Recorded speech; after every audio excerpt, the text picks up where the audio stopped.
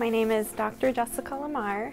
I decided to become a therapist because it just felt like the right thing to do in my life, and I found my passion within grief and loss, and I really wanted to work on continuing the conversation and normalizing loss and grief and how to live with loss. My philosophy in therapy is truly about connection and normalizing and empowerment. I also truly believe in humanity and emotions and having the opportunity to connect with self, and hopefully I can facilitate the process of growth.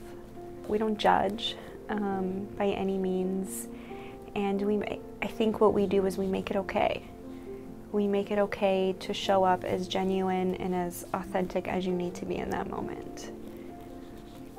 I feel deeply for people, and I truly believe in the meaning of healing and treatment, and I feel deeply, and I know that because I've had to feel myself deeply, and I believe in the process. It's okay to take the step.